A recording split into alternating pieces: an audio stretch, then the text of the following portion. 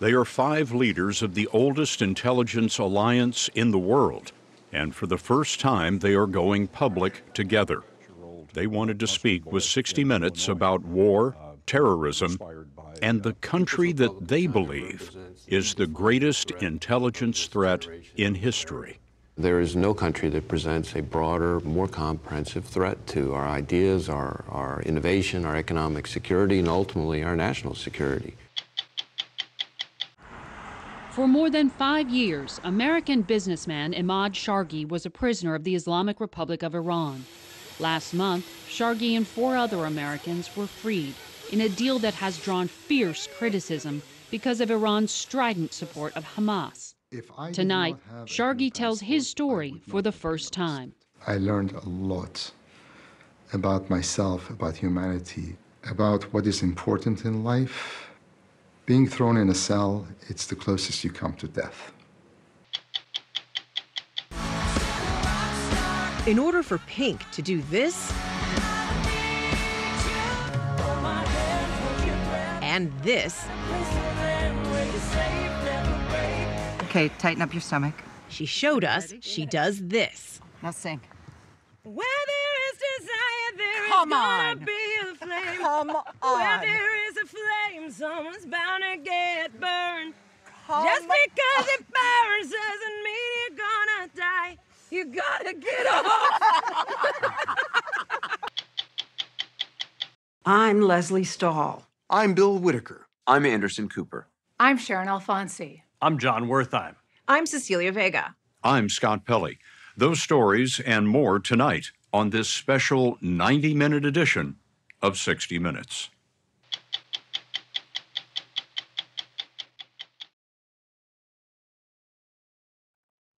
War in the Middle East has the FBI tracking more potential threats of terrorism in the United States. Tonight, the Bureau's director, Christopher Wray, tells us his main concern is not an organized attack, but lone actors inspired by the violence. We met Wray Wednesday for an unprecedented interview that included him and the intelligence directors of our English-speaking allies. Together, they know more about the threats in the world than perhaps anyone. They're known as the Five Eyes, and they have never appeared in an interview together. They're doing it now because they're alarmed by China, which they say is the greatest espionage threat democracy has ever faced. But given the war, we'll begin with FBI Director Wray on the threat of terror at home. We have seen an increase in reported threats, but vigilance is heightened right now just because of the fluid and volatile environment in the Middle East and the ways in which that could spin out in the U.S. By the time we had gathered for our interview, it had already spun out in the United States. In Illinois, a 6-year-old Palestinian-American boy was stabbed to death by a man enraged by the attack on Israel. How do you stop that kind of thing? The key that we've found in stopping it more and more is trying to have the right eyes and ears out in the community. And so what we need to have are people in the community, when they see something starting to go awry, calling law enforcement. And the attacks that we've been able to prevent over the years have almost always included somebody who's made that phone call. And the attacks that haven't been prevented have almost always had somebody who had that information, but for one reason or another didn't make that phone call. About 30 Americans were killed in the Hamas attack. 2 American hostages were released Friday, which left 10 still missing. Sources tell us it's unclear how many of them may be hostages. Israel leads the hostage effort. The FBI is prepared to help.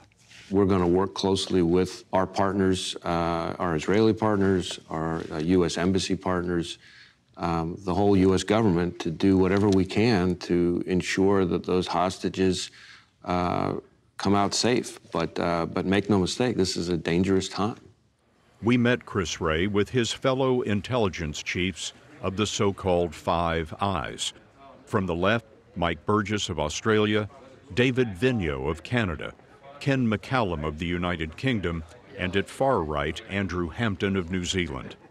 The Five Eyes Alliance was formed after World War II to gather intelligence, but this was their first public appearance ever, and they did it in Palo Alto, California, Silicon Valley, to make this point: the technology secrets that are about to change the world in artificial intelligence, biology, and computing are falling into the wrong hands, stolen in a global espionage campaign by China. The People's Republic of China represents the defining threat of this generation and this era. There is no country that presents a broader, more comprehensive threat to our ideas, our innovation, our economic security, and ultimately our national security.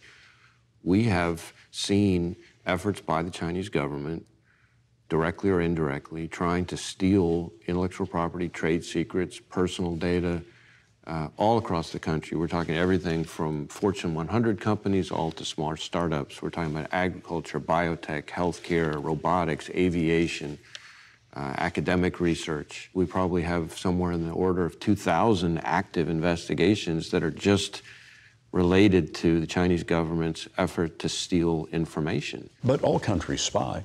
Mike Burgess of Australia. Yes, absolutely, all countries spy. Our countries spy. All governments have a need to be covertly informed. All countries seek strategic advantage. But the behaviour we're talking about here goes well beyond traditional espionage. This scale of the theft is unprecedented in human history, and that's why we're calling it out. They were calling it out this past week in private meetings with 15 top Silicon Valley executives and Stanford University. This is not just about government secrets or military secrets. It's not even just about critical infrastructure. It's about academic research in our universities. It's about promising startup companies.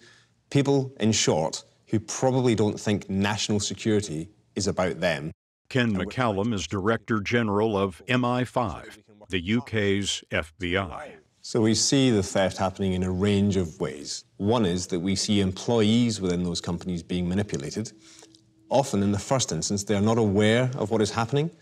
We have seen, for example, the use of professional networking sites to reach out in sort of masked, disguised ways to people in the UK, either who have security clearance or who are working in interesting areas of technology. We've now seen over 20,000 examples of that kind of disguised approach to people in the UK who have information that the Chinese state wishes to get its hands on. You have the biggest hacking program in the world by far, bigger than every other major nation combined, stolen more of our personal and corporate data than every nation, big or small, combined. Are you saying that it is a threat to the way of life of democracies? It is a threat to our way of life in a number of ways. The first is that when people talk about stealing innovation or intellectual property, that's not just a Wall Street problem. That's a Main Street problem. That means American jobs, American families, American livelihoods, and the same thing for every one of our 5 countries directly impacted by that theft.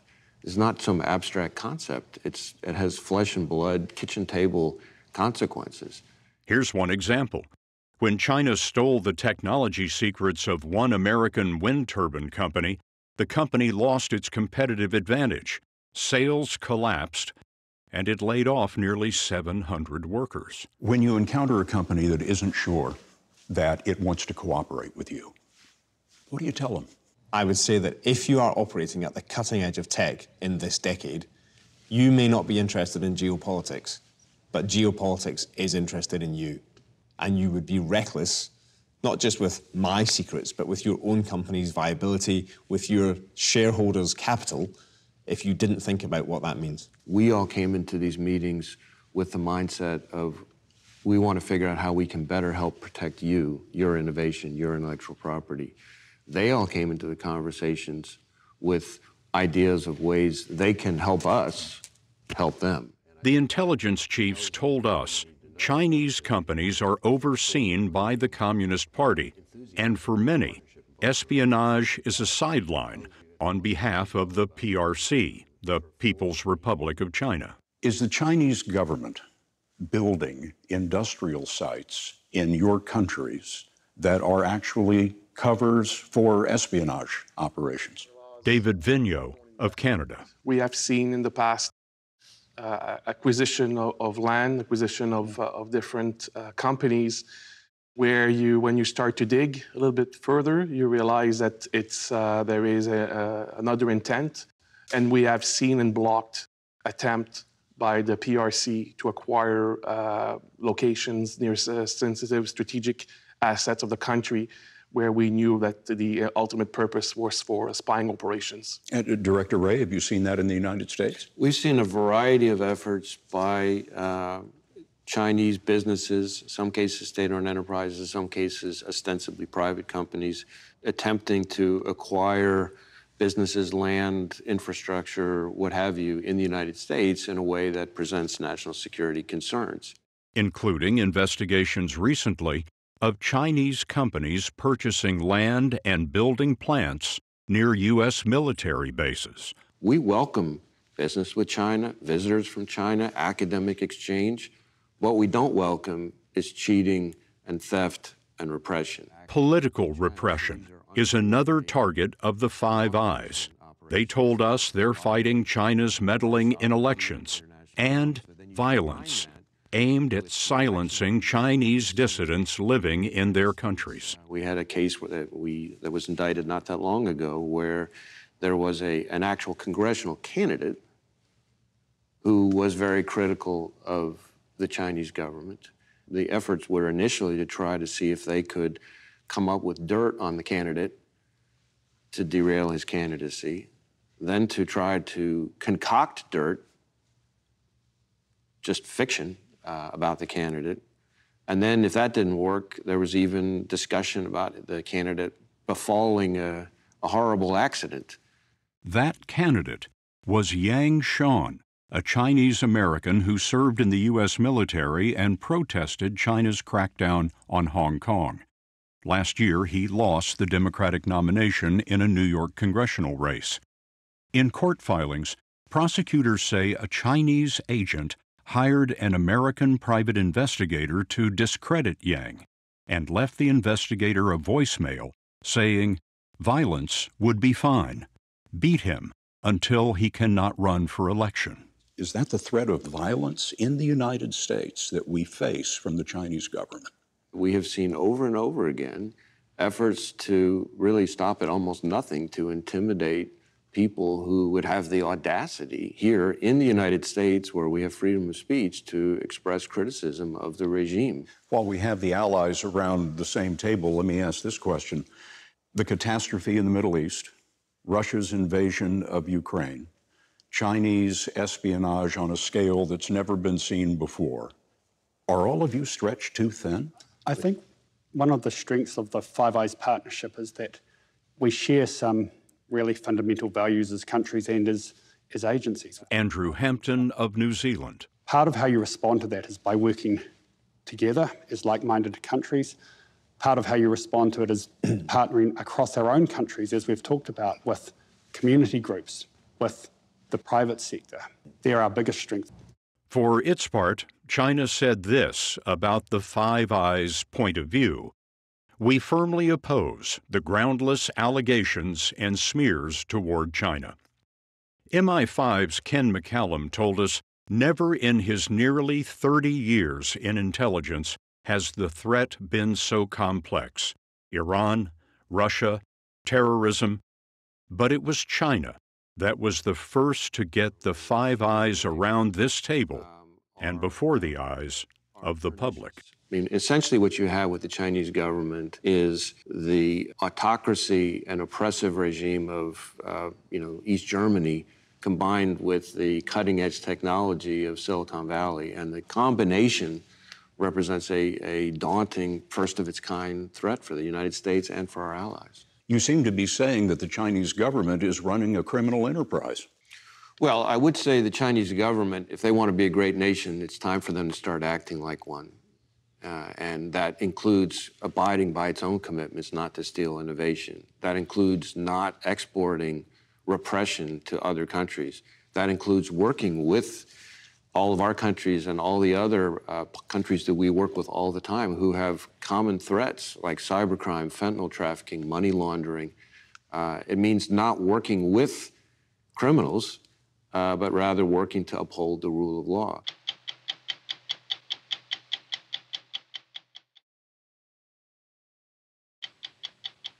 Now, Margaret Brennan on assignment for 60 Minutes. For more than 5 years, 1,975 days, American businessman Ahmad Shargi was a prisoner of the Islamic Republic of Iran. He spent much of that time in the country's most notorious prison in a dreaded ward run by Iran's Revolutionary Guard. Last month, Shargi and 4 other Americans were freed in a complicated deal involving $6 billion in restricted Iranian oil revenue. The deal drew criticism at the time for granting financial relief to a regime the U.S. government considers the world's largest state sponsor of terrorism. It drew even more scrutiny after Hamas, which is financially supported by Iran, attacked Israel 2 weeks ago. With more than 200 hostages remaining in Gaza, including some Americans, Shargi's ordeal is a stark illustration of the difficulties and perils involved in bringing American citizens home. This story should have never happened. But I didn't waste 5.5 years, Margaret. I learned a lot about myself, about humanity, about what is important in life. Being thrown in a cell, it's the closest you come to death. Ahmad Shargi is a dual citizen of the U.S. and Iran. He left Iran at age 13 before the 1979 Islamic Revolution. In the U.S., he went to college, met his wife Bahre, and started a business representing U.S. chemical companies in the Middle East, and later worked for a private equity firm in Abu Dhabi. By 2016, with their daughters off to college, Ahmad and Bahre, who is also Iranian-American, decided to travel to Iran and rediscover their roots. Iran had just agreed to a landmark deal to limit its nuclear development in exchange for sanctions relief, which made Shargi think the country was full of opportunity. His father thought otherwise. He said to me, Ahmad, you don't know this country. People like you will dual nationalities. They pick these people up once in a while for whatever use they have for them. And I said, Dad, give me a break. You know, I've never been in the U.S. government, nothing. And I guess if anybody asks me in one sentence, what have you learned from this experience? I would say, listen to your dad. The couple, both in their 50s, began spending time in Iran. Shargi found work consulting for an Amsterdam-based company investing in Iranian businesses. Was there anything that suggested to you that you were a target, that there was going to be a problem? You know, I thought I have a better chance of getting hit crossing the road by a motorbike. When I was there, I did not see this coming. Just past midnight on April 23, 2018, about 15 armed agents showed up at the family house in Tehran. Gentleman walked in. He said, this is an arrest warrant for you and for your wife. On what grounds? He wouldn't tell me at the time. Around 2:30 in the morning, they said, okay, get ready, we are taking you. And my wife said, no, you can't take him. And they told her to sit down and mind her business, that they'll get to her later. What did that mean? I didn't know at the time. So when they took me out of that house, I did not know what was going to happen to my wife. That's terrifying.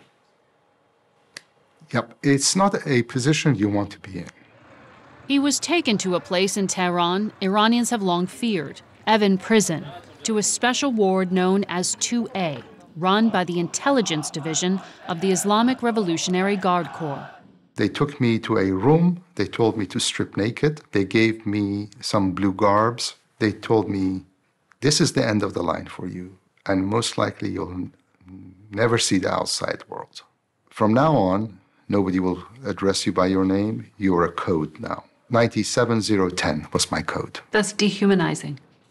They're experts at that. And then hell starts. Torture. Threats of torture and psychological torture. They take you to a very small room, and then they throw a giant of a human being in there who proceeds to hit you, to push you around, to threaten to kill you. And then the good cop comes in, and he says, look, I can put a stop to this. You just need to confess. Confess to what? They said, you have to confess that you are a spy. Which is ludicrous. Shargi says his interrogators threatened him with electrical shocks, waterboarding, and hanging, but never followed through. So I realized they don't want to damage their product at that point. Product. Correct. Why do you choose that word? Because that's what I was. You believe you were taken simply because you were American to extract a price. Correct. He told us some interrogations went on for 9 hours a day. What did you tell them during all those hours of questioning? I mean, the most mundane things. The first day they kept asking me, why did you go to the White House church? And I'm just thinking to myself, going, I know the White House doesn't have a church. And then it clicked. They had hacked my Facebook. They had seen the pictures of us attending my daughter's events at school at the National Cathedral. They had no idea the National Cathedral had nothing to do with the White House. This is an intelligence service. You would be surprised. They had my telephone, so they had gone through the list of every person I'd ever met during the last 30 years of my business career. Who are these? Who are those? These questions would go on day after day after day. In December 2018, after 8 months of interrogation, Imad Shargi was suddenly released on bail. His wife Bahre, who'd never been arrested, was able to leave the country. Imad expected to join her soon. He says he received a letter of exoneration, but he wasn't allowed to leave Iran. Now my story takes a bizarre turn. My file had been sent to the Revolutionary Court. It's where a gentleman by the name of Judge Salavati sits, also known as the hanging judge. In November 2020, the hanging judge sentenced Shargi to 10 years in prison under a broadly worded statute which prohibits cooperating by any means with foreign states against Iran. Before Shargi had to report back to prison, a friend came up with a plan. To escape. To escape. And I said, let's go.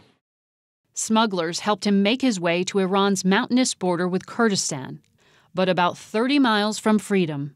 I look up, and there is about 15 guys with AK-47 pointing at the car. They threw me on the ground, and their team leader came. He opened the scarf that they had put around my eyes, and he looked away and he shook his head to his team members. They were looking for somebody else. They were looking for somebody. But now we have round 2 of incarceration.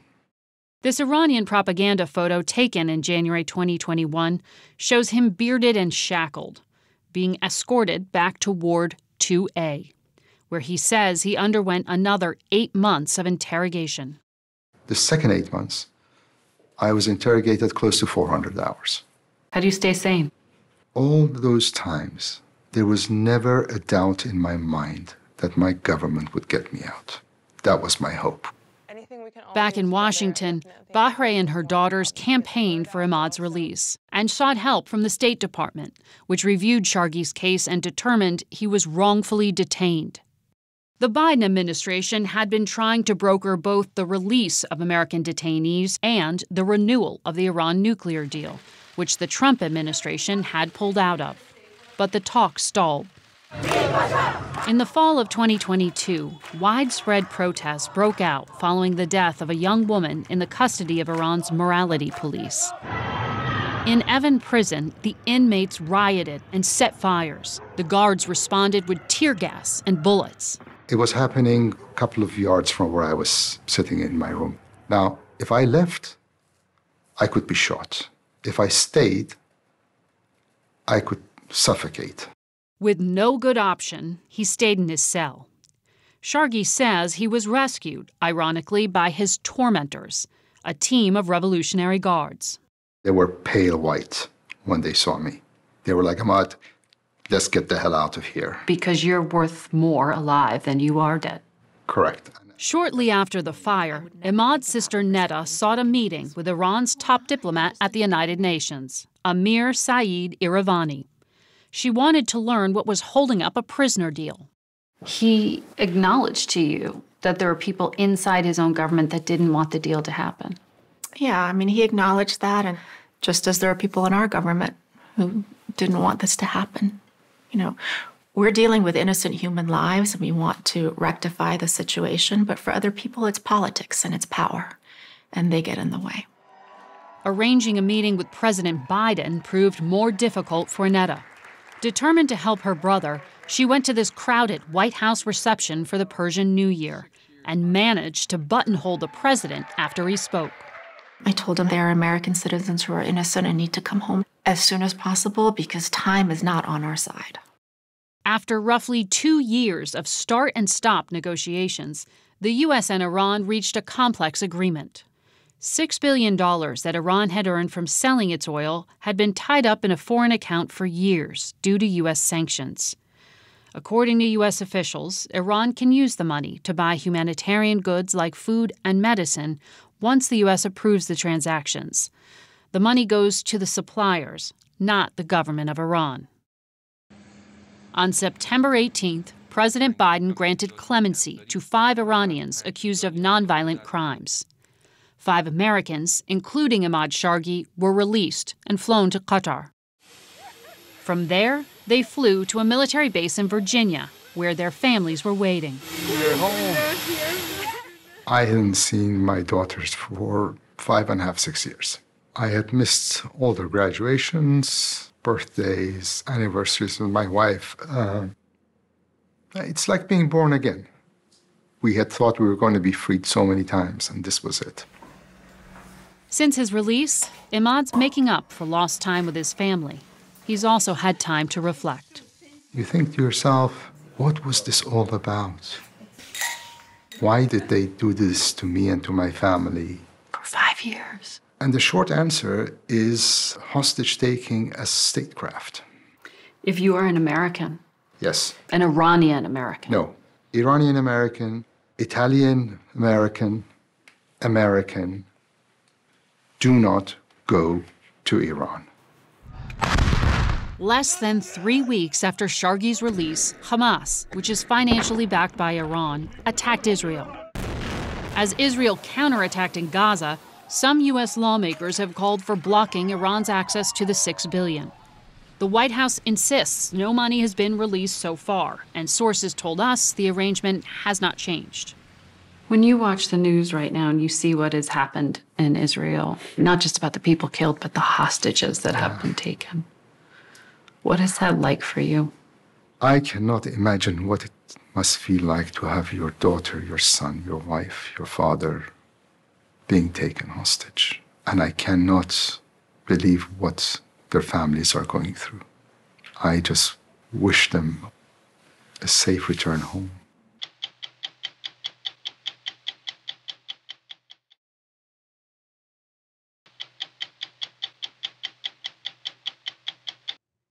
"2023 has been a year of sold-out stadium concerts, but only one of the women breaking attendance records has built a global brand singing upside down.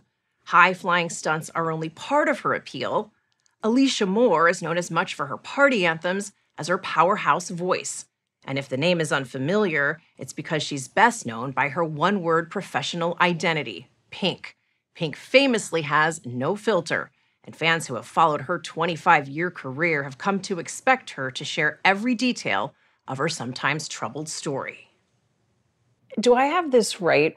You're willing to talk about anything. Any question is fine. There's no offense taken. Yeah, it's all, I'm open to all of it. A lot of people in your world thrive on protecting privacy.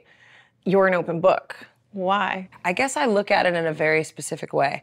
If I'm a mystery to you, how can I expect you to connect with me? And if I'm a person that's desperate for connection, then why would mystery be interesting to me? I want to know you. I want you to know me. All right, you guys want to start with who? Start by coming to one of her concerts. We were there for her homecoming shows in Philadelphia last month, one stop on a 1.5-year-long tour. She She's already set attendance records in stadiums around the world and sold more than $350 million in tickets.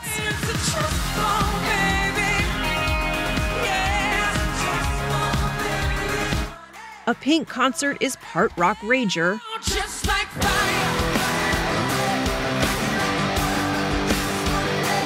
part Broadway spectacle,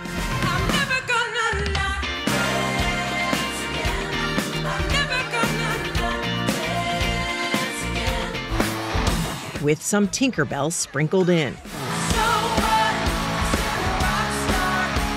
She belts out her hits while flipping and flying 100 feet in the air. And she does it without lip syncing.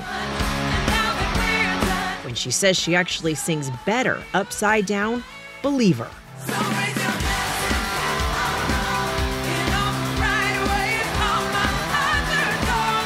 Now 44, when she looks out into the crowd, she sees a lot more moms and dads. She calls herself and her fans the uncool kids and takes great pleasure in taking on their haters. Whether in her shows or on social media, her message is, don't mess with them or me. This image that you've created, you've got this famous snarl. Yeah. Right? I wonder if when that started, the message was, this is a woman that you don't want to mess with. Well, this is a woman you don't want to mess with is a true statement.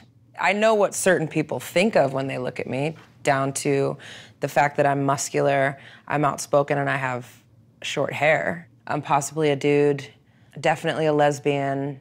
People sort of put you in a box no matter what you look like. And my box happens to be if you're outspoken and you don't sort of bend to societal norms, then you're scary and dangerous. And the reality is? The reality is I'm the goofiest, most fun, loving person that will possibly kick your ass if I have to. Come on, children. These days, life is less get the party started and more get these kids to bed.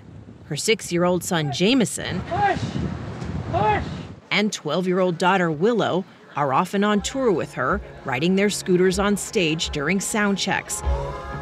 For the hometown show in Philly, Pink's husband, motocross star Carrie Hart, was there, and so was her mom, Judy. This is our tour library.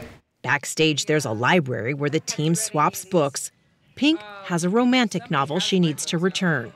We have a little sign-in sheet. You actually have a sign-in sheet. I wish I had the thing, but we don't have that. So I've been backstage for other artists, and some of the things I've seen are a lot of booze, a lot of party. Cool. My dressing room used to be like whiskey and cigarettes. Then it was ball pits and stuffed animals. When she's not on the road, she's home in Southern California. This is where she's Alicia Moore, a Mohawk-wearing mom who bakes sourdough and is part of the PTA. She's either driving for school drop-off or driving a forklift on her 25-acre vineyard. She says she schooled herself on the science of winemaking by studying late into the night after her shows. So, do I have this correct? You don't make pink rosé? I do not make pink rosé. What My color Grenache is, it looks like a white wine. Occasionally it's a bit peach, but... You drink it? I drink a lot. Well, Biggie Smalls once said, never get high on your own supply, but... You sure did. Yes, I do. Make a lot of wine. Home is also where she makes music. This is my music room. It's really great. Yeah. She's a writer on most of her songs and says no topic is off limits, not even the ups and downs in her marriage. And you taught yourself to play on this? Sorta, kinda. I mean, I can play halves of songs. One of my favorite songs was Make You Feel My Love. And I played this every day during COVID. This is a Bob Dylan song made most recently famous by Adele. It's one of my favorite songs. When the rain is blowing in your face and the whole world is on your case, I could offer you a warm embrace to make you feel my love. So I played that every day. Wow. Until I was good enough to go on stage and play an instrument. She grew up singing opera and gospel in Doylestown, Pennsylvania, but she says tension at home made her desperate to leave. She calls her relationship with her father, Jim Moore, complicated. He served in Vietnam and passed away 2 years ago. As a teen, arguments with her mother were so bad, Pink says one fight got physical and her mom fell downstairs. She now calls that her one regret in life. You said you were the kid that other moms didn't want their kids to play with. Why? I was a punk. I had a mouth. I had a chip on my shoulder. Basically, I grew up in a house where every day my parents were screaming at each other, throwing things, hated each other. And then I got into drugs. I was selling drugs, and then I was kicked out of the house. I dropped out of high school. That was off the rails. What happened on Thanksgiving in 1995? Thanksgiving of 1995, I was at a rave, and I overdosed. I was on, oh boy, ecstasy, angel dust, crystal, all kinds of things. And then I was out, done, too much. You almost died. Yeah. She says that was the end of hard drugs for her, and weeks later got her first record deal as the lead singer in an R&B girl group, but they didn't last long. So when you're starting out, the industry sort of seems like they've got you going down a path. They paint you with an R&B brush. Yes, I signed to LaFace Records. We were the token white girls on a black label. I was told to take etiquette classes very early on. They wanted me to learn how to wear dresses and use the right fork. How'd that work out? I went once, but it didn't work. What did they not like? I think they were trying to turn me into something that I didn't want to be. Image is everything in this business. Using her teenage nickname Pink, she went solo, and her first album was an R&B double platinum success. She then broadened her sound to include rock and pop. And not so subtly named her next album Misunderstood.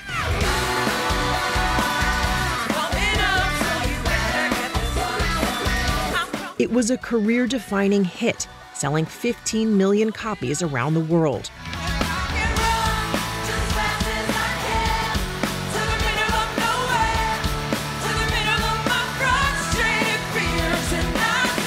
You'd said in the past it felt like you were never winning the popularity contest among your peers. What do you mean by that? We sold 3 million tickets in the last 6 months, but you don't really hear about it unless you went.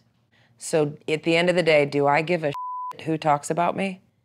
As long as the mom and the daughter, or the dad who's in the pink t-shirt, as well as his daughter and her 3 friends had a fantastic time, or the gay couple that came together and felt super safe at my show because no one heckled them, that's what really matters. And then there's this. We wanted to know how she does it, singing upside down as an asthmatic, no less. Well, it took a lot of childhood gymnastics classes and tortured training sessions with her aerialist coach, Drea Weber. Okay, tighten up your stomach. Okay, ready? Be nice. Now sing. Where there is desire, there Come is on. gonna be a flame. Come on. Where there is a flame, someone's bound to get burned. Come Just because it burns doesn't mean you're gonna die. You gotta get off. I'm not just a singer, I'm a gymnast. I can do all kinds of things. I'm physical. This body, the muscles that scare people it's my power, right? It's like, I don't eat well to look good. I eat well to go far, fast, and hard. At 5'3", she is all muscle, and make no mistake, as tough as she looks.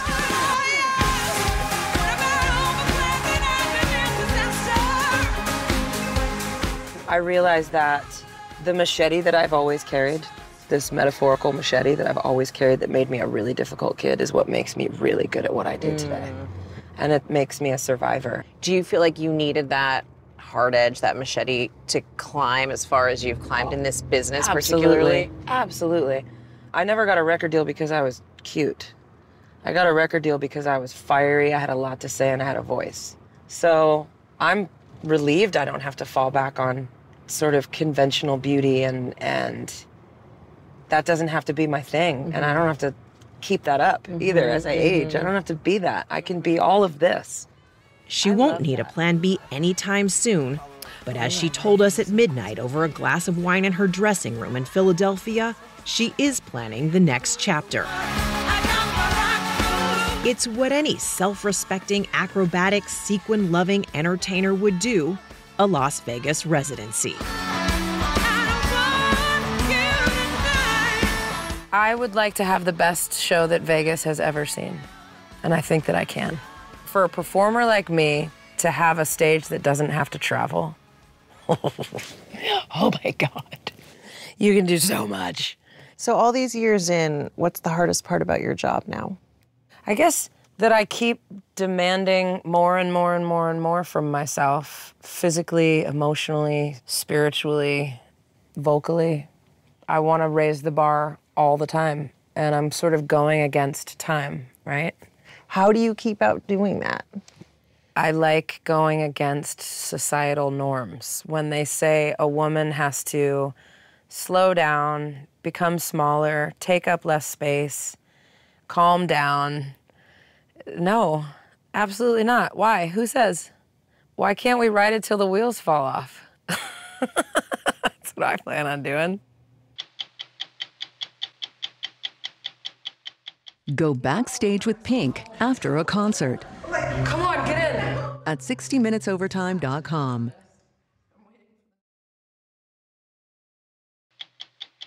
The last minute of 60 Minutes is sponsored by United Healthcare.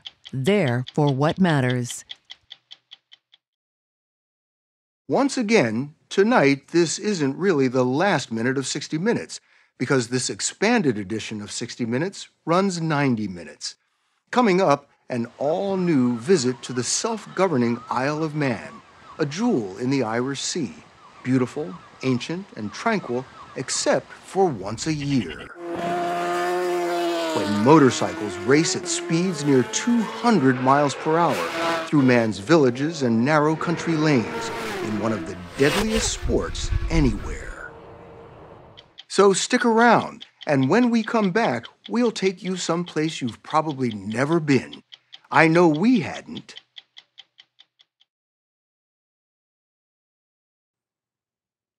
If you asked most Americans to point out the Isle of Man on a globe, it might take them a while. The 30-mile-long island sits in the middle of the Irish Sea, with England to the east and Ireland to the west. It once was the seat of a Viking kingdom. Today, Britain's King Charles is head of state, or Lord of Man. People born there are known as Manx, and the Isle has its own unique language and a tailless cat also called Manx. A few hundred years ago, it was known as a haven for smugglers. The buccaneers are gone. Bankers have now turned the Isle into a tax haven. But what drew us to the Isle of Man was not the beauty or the banking, but a hair-raising annual event that at first glance seems totally out of place on this tiny jewel of an island.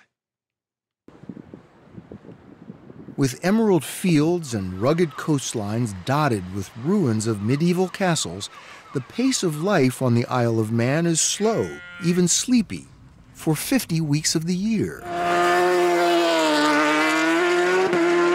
But for 2 weeks, starting at the end of May, it becomes one of the loudest, fastest, most dangerous places in sport.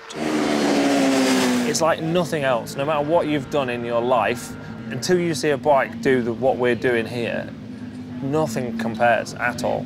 Like, in places it shouldn't wheelie, it's like, wow. Like... British motorcycle racer Peter Hickman is one of the best in the world. And a 13-time winner of a race known as the Isle of Man TT. Short for both tourist trophy and time trial. Not long before we met Hickman, we watched him fly over the first jump on the course at a place known as Aggo's Leap. We saw you go by Aggo's Leap today, And truly, it was a blur. It was just like a speeding bullet. How fast do you think you were going when you went by there? Agos leaps around 185 to 195 mile an hour, somewhere around there. It's top gear. Besides the blinding speeds, what truly makes the Isle of Man TT unique is that it is run on public roads that are open to normal traffic until just 30 minutes before racing begins, on a 37-mile course that covers much of the island, running through villages and pastures, with riders taking more than 200 turns just inches from rock walls and buildings and residents. You literally race through a village and it just feels like you shouldn't be doing it, but we're allowed. On the Isle of Man. On the Isle of Man. There's more to say about the TT, much more. But first, what is it about this tranquil isle that produces such a wild and improbable race? The people on the island like to do things their own way.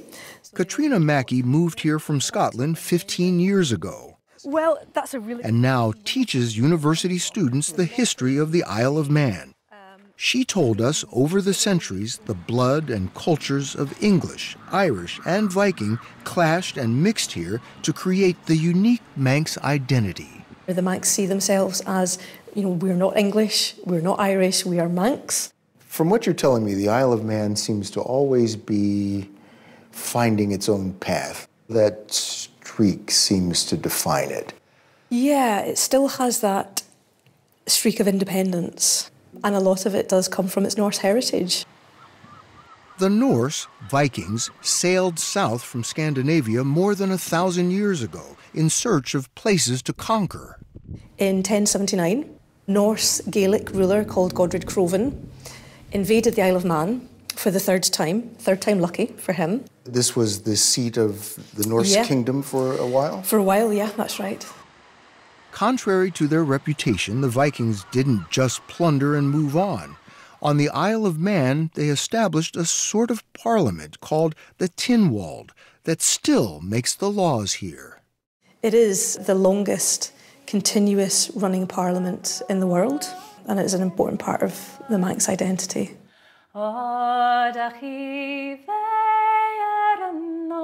Another important aspect of identity is the Manx language, which natives have been speaking and singing for nearly 1,500 years. Ruth Kagan-Gell works at a cultural organization dedicated to preserving and popularizing the Manx language. Oh my God, that was beautiful. Thank you. Why does it matter to save the language? My ancestors spoke Manx, so for me, it's a nice way of feeling like I'm connected. I think if we were to lose Manx, we'd be so much the poorer for it. Let's try and do that all together. Hello. Hi. Manx nearly was lost.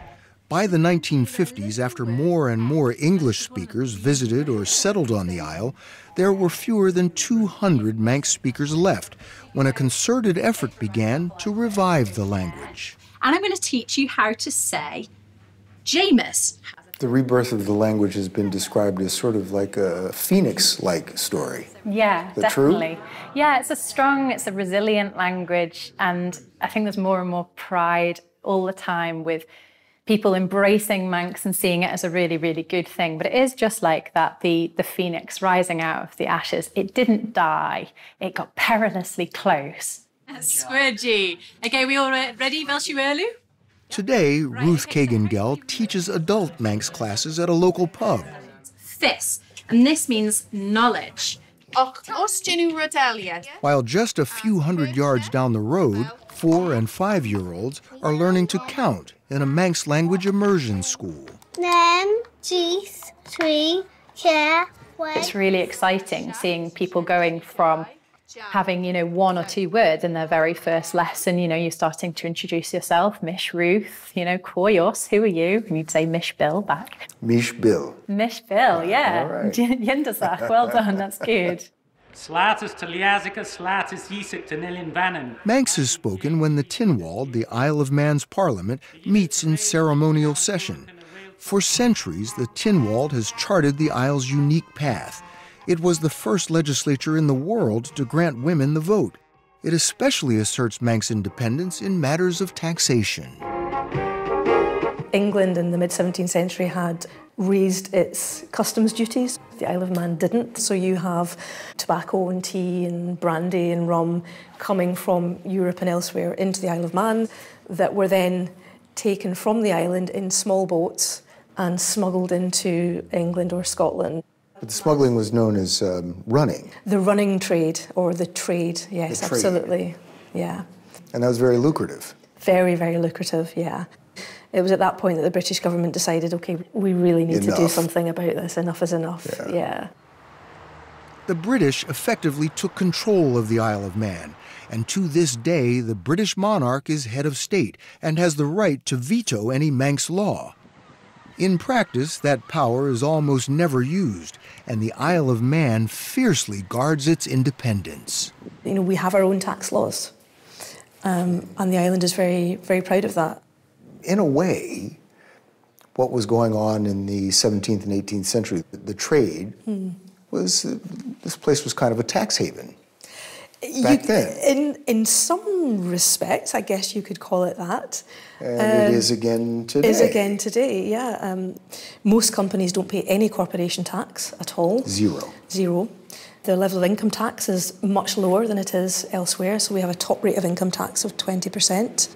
We have a lot of people living on the island who are very, very wealthy, who pay relatively little tax on the island than they would elsewhere.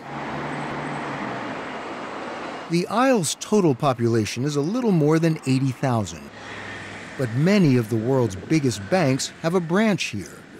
The owners of more than 1,000 private jets avoid millions of dollars in taxes by registering them on the Isle of Man. Just as it has tried to make its tax laws attractive, the Isle of Man has worked long and hard to attract tourists. By the 1880s, 1890s, a week's holiday by the sea had become a British institution, really. And by 1913, just before the First World War, we were seeing 650,000 people visiting the island every summer. Huge, huge, huge numbers of visitors. Among those visitors around the turn of the 20th century were a few wealthy people who brought with them newfangled machines called motor cars. The speeds they were doing were quite phenomenal. According to Matthew Richardson, curator at the Manx National Heritage Museum, these were the founding fathers of the race now known as the Isle of Man TT. The TT began actually as a car race. That's where we get the name Tourist Trophy from, because it began as a race for touring cars. There was no opportunity to race cars in the United Kingdom at this time because Parliament there had banned road closures for racing. And you guys just said, yeah, sure, we'll close our roads down. Well, partly the Lieutenant Governor was the cousin of the chairman of the Royal Automobile Club, Sir Julian Ord. The Isle of Man economy at that time was heavily dependent on tourists coming here, and he thought that having a racing event would only bring more tourists, and he was proved to be absolutely right. Was he ever? When we come back, we'll see how and why the Isle of Man TT has become a bucket list destination for motorcycle riders and racing fans from all over the world.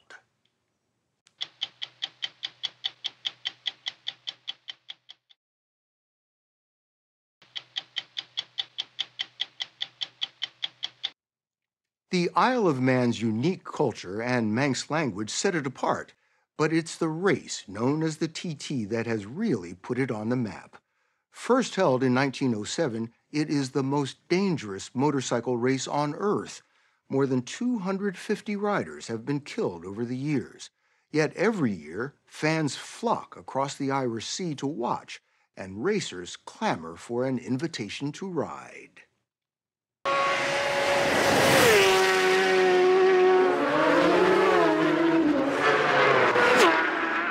Like, it is my life. That's the thing. It always has been since I was a wee boy. My dad sat me on the hedge. I watched this bike go past, and I thought, that's what I want to do when I grow up. Super Sport and Super Twins to the start line, please. Richard Milky Quayle was born and raised on the Isle of Man. A Manxman through and through is how he puts it. 10 seconds on the In 1997, he got his wish to race in the TT, and 5 years later, he won it. So what is it like as a Manxman to win the TT? Well, I mean, there's only ever been 3 of us that have ever done it in the 118 years or whatever, so I think it's a bit like when you go to do your washing on your trousers and you stick your washing and I'll just check the pockets before putting you reach in there and you'll find £10 and you're like, oh yeah, I've got £10 richer. Well, if you can multiply that by 1 million, that's what it's like to win a TT. It's just like, woohoo! The actual prize money is minuscule compared to other professional sports. The winner of this year's top-class TT race won just over $30,000. There are 5 classes in all, dictated by the power of the motorcycle and the number of laps. Riders are constantly braking, shifting, and twisting the throttle thousands of times every lap. Then there is the sidecar race, 3-wheeled contraptions that scream around the course with a driver and a passenger whose job is to throw their weight around every curve, just inches off the ground. You need only to look at old photos to see how the race has changed. Early sidecar outfits looked like what you might see on the street. Today, they resemble angry mutant bobsleds. The first motorcycles were basically bicycles with engines strapped on. Today's bikes are bullets, ridden by some of the top pro racers in the world. I'm trying to beat the clock, not the person in front of me, effectively. Milky Quail gave us a taste of what it's like to ride the course with a bike mounted on a simulator. Up towards the black dub, so I've got a little left. This is incredible. And an actual lap playing on a screen in front of him. Over to the left, and then over to the right. Oh, it takes so much physical effort to get the thing to turn through there. So this is Sulby Straight now, Bill. This is one of the fastest points on the circuit. Everything's a blur going by you. 190, 195, 200 miles an hour here. This is nuts, you know that, right? Well, it's fun though, it's fun, Bill. He knows a lot of people won't get his definition of fun. Now, the last time you raced as a rider was, what, 20 years ago? 20 years ago now, yeah. It nearly killed you, didn't it? Yeah.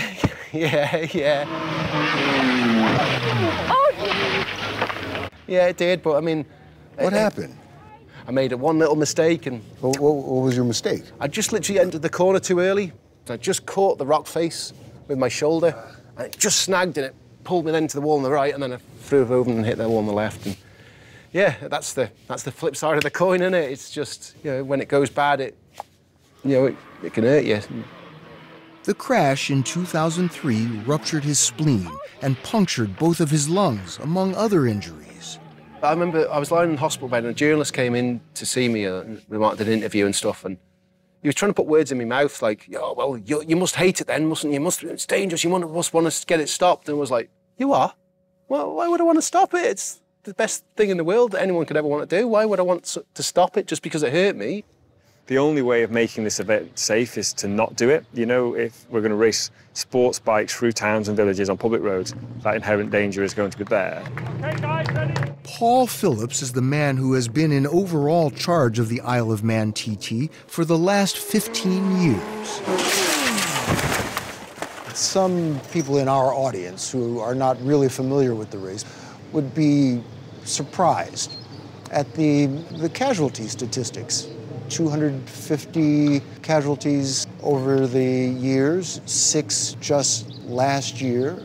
You know, that's got some people, you know, sort of howling that this race is too dangerous. It shouldn't be. I totally understand that. And, you know, this event really does embody the sort of human spirit. Nobody is forced to come and do this. And this event does kind of give human beings an opportunity to kind of test themselves and push their boundaries and live their lives to the absolute limit. Like the ultimate expression of free will. Yeah. Yeah. Even if that free will can get you killed.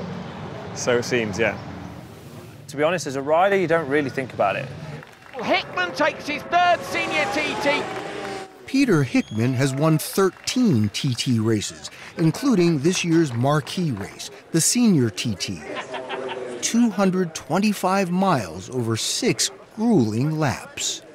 As a rider, we have already accepted, if someone's here and riding and signed up, we have already accepted what that consequence is if we make a mistake.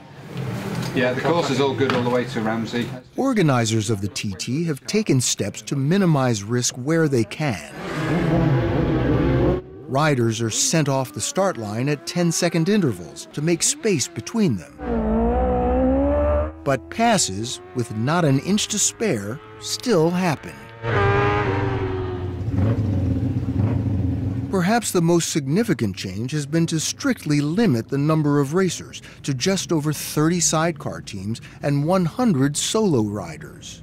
How important is it just to determine that a rider is good enough to be on this course? Very. One of the things when I first started working on the TT was that that wasn't the case. You know, there were people coming here who were ill-prepared. Now, there's a strict protocol for would-be first-time racers, and Milky Quail is a key part of it. The apex is there. See? Okay. He first takes newcomers around the course in a car. So then what's going to happen is... Then, during practice week, he leads them on an actual lap to see how they perform and whether they can keep up. You ever have someone you're taking around and you go, they're not ready? Yeah. I remember when I was behind Milky Quail on my initiation lap, and I actually screamed in my helmet. I went, this is crazy. Rennie Skaysbrook made Milky's cut. An Australian now living in California, he is a full-time motorcycle journalist and a part-time racer who was invited here after winning the Pikes Peak race in the U.S. His first TT was last year when 6 riders were killed. There's some really awful stuff that happens here. You can't sugarcoat it. But on the other side, you know, it is the most incredible place to ride a motorcycle. Like, the danger's up here, the exhilaration is up here. It's so unlike anything else. You ask any motorcyclist and you say the Isle of Man TT and they all know. During practice week, we met one of the ferries, the primary means of getting to the island, and watched as hundreds upon hundreds of racing fans rolled off. To accommodate the 40,000 fans who come to the race, almost every soccer and rugby field becomes a campground. And the roads, while they're open, are clogged with riders. The fan can run off the boat, sit at the side of the road, watch the hero go past.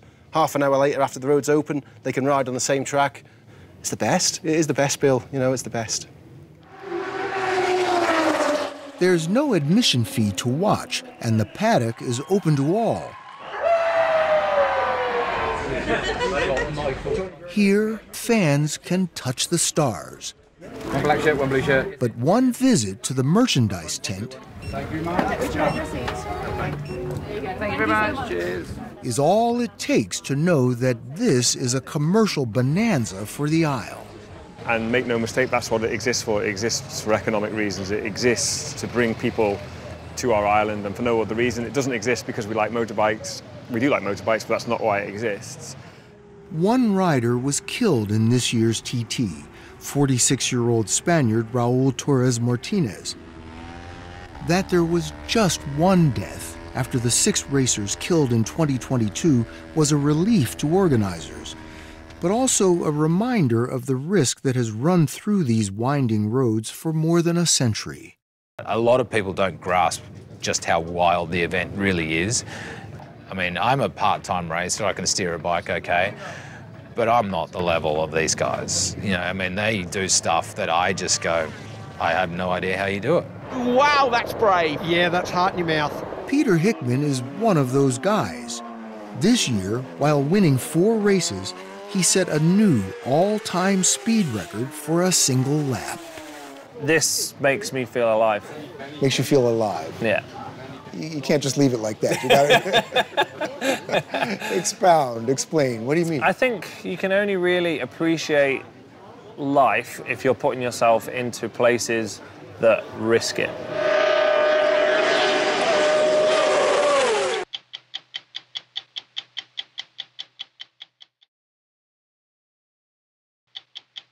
I'm Bill Whitaker.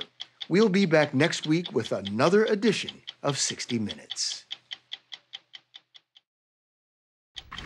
Real-time updates on the Israel-Hamas war on CBS Mornings tomorrow.